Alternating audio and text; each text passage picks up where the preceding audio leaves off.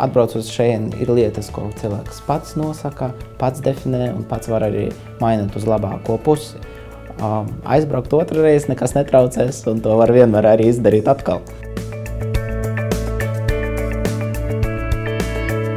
Mēs esam ļoti dinamiskas starptautiska vide te, un pat ar projektiem mēs nestrādājam tikai Latvijā. Tā vide bija ļoti pietuvināta tai starptautiskai vidē, kur es pieredzi strādāt Eiropā.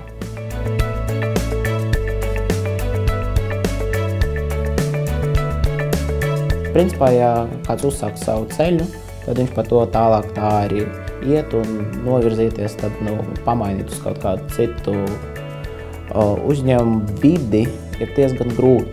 Te mums ir ļoti dažādi projekti, mēs vienu dienu nodarbojamies ar kaut kādiem regulatory jautājumiem, otrā diena jau taisam kaut kādu novērtējumu. Te vairāk uzticas cilvēkiem, salīdzinot ar Eiropu, protams, tur viss ir līgumiski noteikts un viss notiek tieši līguma ietvaros. Te, protams, arī, bet tā uzticēšanas klientam un viens otram ir daudz lielāka nekā ārpus.